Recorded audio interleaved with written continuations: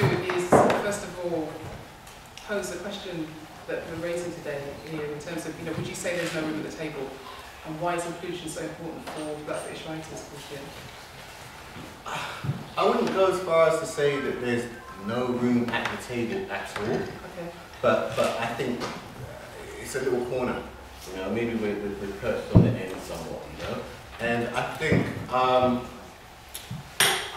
not quite sure why that is. I've been battling with why that might be, and I haven't come to any conclusion. But I just know that it's very apparent. It's very obvious.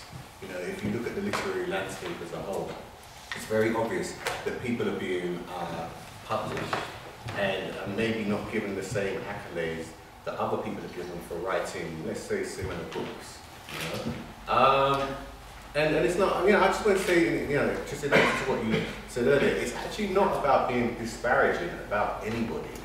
I really don't want to be disparaging about anybody. I'm interested in writing my books and getting on with things, and largely, entirely, it's all love, really. I don't really, I'm not here. I want to dispel any kind of angry black men myths. It's just equality. It's just what's fair, really. And when I see gross inequality on terms of sexuality, gender, and race, I feel it is my duty as a writer to oppose that. Jonathan, again, in relation to the question, how do you think that relates to the work that you do at English? Well, we do quite a wide range of work at English. I just want to get the country life thing sort of off the table. It was a very long time ago. It was a very short article. And it was actually about Nepal, so and it wasn't about Wiltshire. Look, I'm not a black British author, obviously. And I think there's an issue where I feel sitting up here, I always need to sort of get that off my chest, because there's a sense of, am I allowed to be part of this debate? Not being black. Of course, you're saying you don't want to be sort of up there as angry black man, as that sort of stereotype you don't want to be in.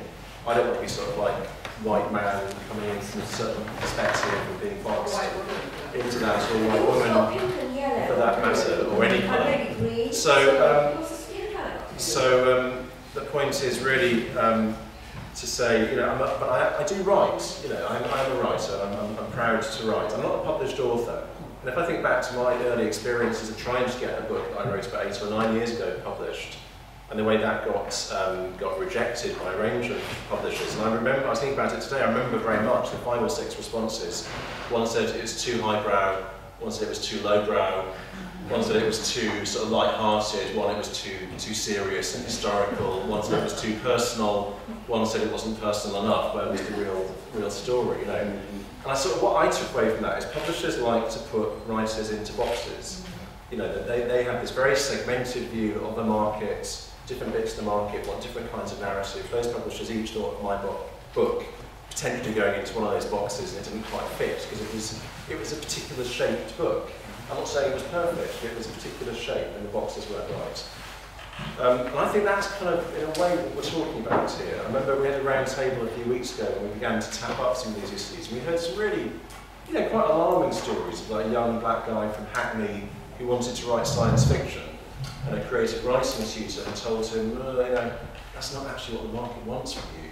The market wants the stories about gangs, crime, guns, and riots. Sorry to break in there, but actually what he said was that if he produced that science fiction book, he would be marked down. Oh, that's right. He would actually be marked down for producing that book, and he should produce a gangster book set in Hackney. And that was actually, a published author. Which so it makes it worse in a way. But I think my understanding of it, he was doing that on the basis of his understanding of what a publisher would say, and that he was meant to be judging the kind of marketability. And we heard other stories in a sort of similar vein, and that really did alarm me. And I did think there is a free speech. There is potentially a free speech issue there. Because I think we all face these barriers, whatever colour we are, whatever gender we are, trying to get published. There are expectations. But when they coalesce around race in that way, there is something quite distorting and quite unpleasant about it. And I think maybe whether that's a you know, a black author setting out to write a book in a genre that a publisher deems to be a white genre, or whether it's even a white author trying to write a kind of book about a black experience that the publisher says, you're not the name we want to attach. I would like actually just like to respond to that by saying, you know, when there is a problem when you have a white author trying to write on a black subject, but the difference is that most of the time that is welcome. You know, that like England, using the example of Pidgin English, you know, that is welcome, that you have someone being offered a six-figure advance for something that if a black writer wrote it, he's told it's not marketable. And also, there's a wealth of other writers from his background who are doing very well, writing all sorts of other books in all sorts of other genres. And we can't remotely say we see that, you know, in black writing and black literature as a whole. You just can't, you know, there is no sci-fi as far as we know coming out of the UK. There is no romance, you know, there's very, you know, few literary black British novelists, and I would say that the talent, it's not that the talent isn't out there, you know, there are people out there that write these books, they're submitting these books, but the people who would represent and champion those books are not being accepted in the way that they should, basically. You know, they're not being allowed into the industry in the way that they should. I mean, the thing is that I just want to point out, Jonathan, or put to you about the fact that some of possibly your comments could be seen being based on the assumption that there's a level playing field, and the fact that there is, you know, and all the research has shown, anecdotal or otherwise, that there's a hierarchy of discrimination, either explicit or implicit. So when you think about the relevance, because obviously in terms of, you know, the event doing posting with English Pen, and about the fact that a lot of the writers that you represent are international writers, and so the concept of what free speech is and human rights is, could be seen as something that is not relevant to domestic writers, so, you know, black British writers. I mean, is that something that you think is... No, I think that's why we're having a debate, so I think it may well be relevant. So that's what I really want to explore this evening. And when we think about free speech at Penn, we think about not just the sort of basic legal rights, but the question, do people actually have the ability to exercise the rights? So in this country, we may have the universal right to freedom of expression. There's various laws in place around that, and at Penn we sometimes campaign to change those laws, like libel, the way that libel impacts on writers. We've run a big campaign to try to reform that. We've been running a big campaign which has had some success around visas and the impact of visa restrictions on visiting immigrants. For instance, we don't get to read some of those great international writers who can't even come to the country. But at the same time, we do a lot of work with people who are, for some reason, aren't able to get their voices heard, whatever stories is that they might want to tell. That might be because they're in prison, might be because they're coming from a refugee background, they're seeking asylum, they're immigration detainees. For some reason they lack either the confidence, the means, the skills, the language to express themselves. We're not going to them and saying, we want to hear a particular story from you. It's not, you know, even an Iraqi asylum seeker, we want to hear about your experience of leaving Iraq. We're just saying, you know, we think you might enjoy writing. We're going to put you in with a writer for a few weeks, do an intensive workshop. Rather like you might get if you go to Arvon, we do it over a long time frame, and we go to you. We do it in a space where you're safe and comfortable and feel that you can try things out. And that's not because there's censorship at work or some sort of top-down state kind of prohibition on these people expressing themselves, but there are all sorts of more subtle cultural, social, economic forces that may be acting as barriers. So I think I see that our role is to go in and try to identify those barriers, and where we can, lift them and give people the means, the capability that they need to really meaningfully have the right to free expression. So it's not just like a piece of paper.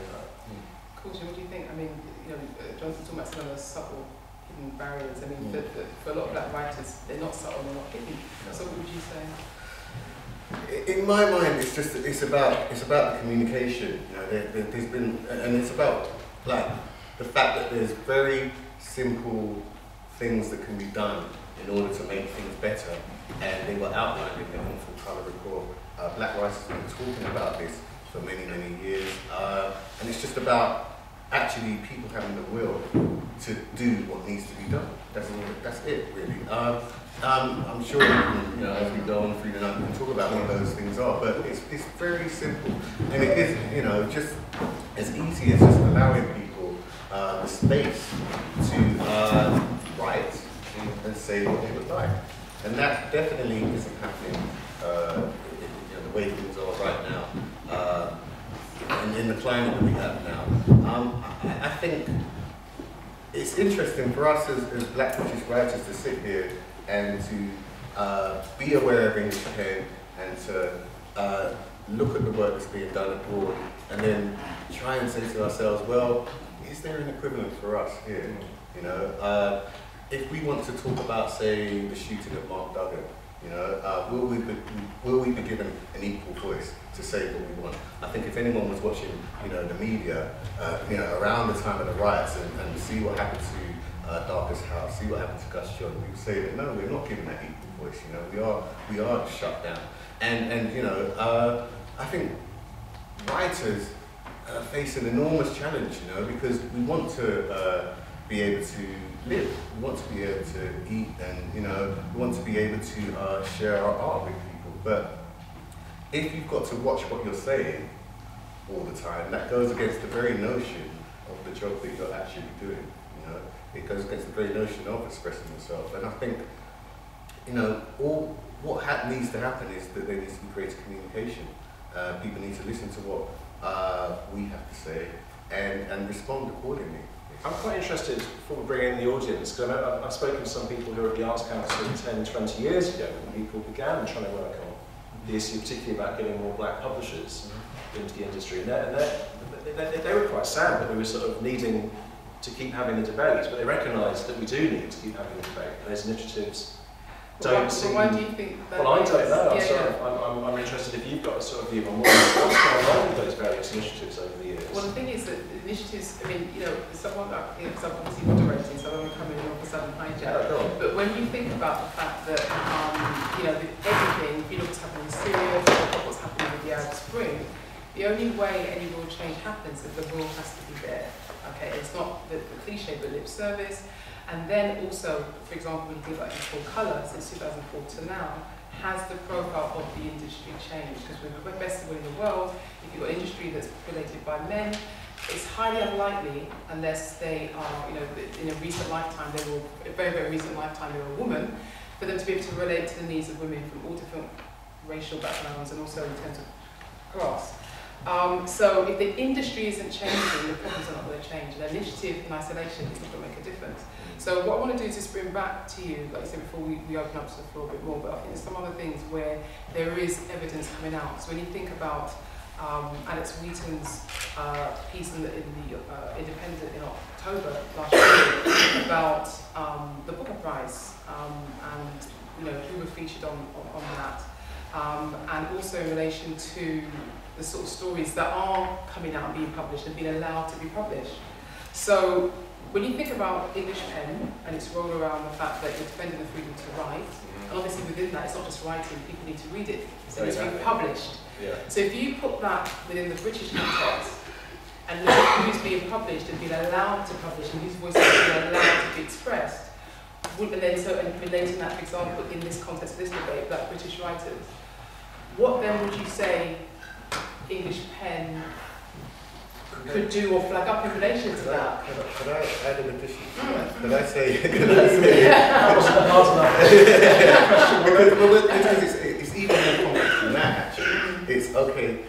Then, after people have been published, and after they've won awards, and after they've won a thing, and they're doing really well, if they're still finding it difficult to get into the industry, what can English Pen do to help that, ease that along? Because that is the nature of my experience. And when I talk to my peers, all of whom have been published, have had careers, or in the midst of having careers, we come against the same problem. Even the biggest, most prominent Black writers admit that there is a problem with this. So how do we alleviate this situation? Well, I suppose what I'm hearing is that most of the problem is actually around the makeup of the publishing industry. And that's, as we said, that's what was identified 20 years ago, 10 years ago, 5 years ago. It's been rooted, it's not news, and yet something hasn't changed. I suspect that class is a big part of that as well. We all know it's not just a white industry, it's a very middle class industry. Access to the industry is very limited. It's, unpaid internships are rife as a way of starting in the industry.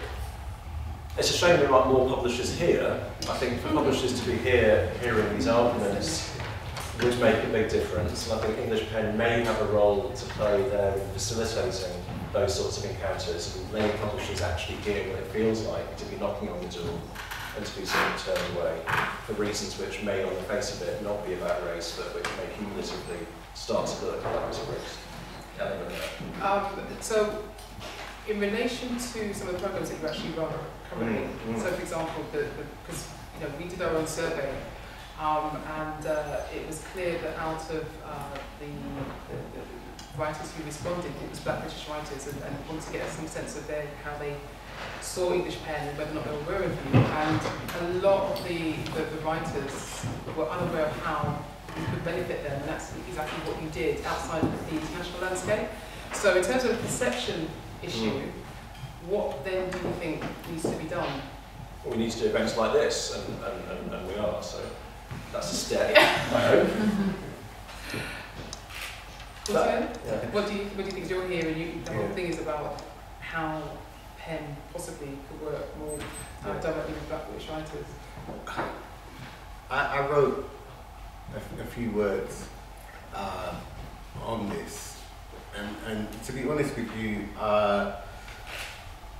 how I feel about it is that we need to actually stop having these type of debates. Okay, I think that would be a start.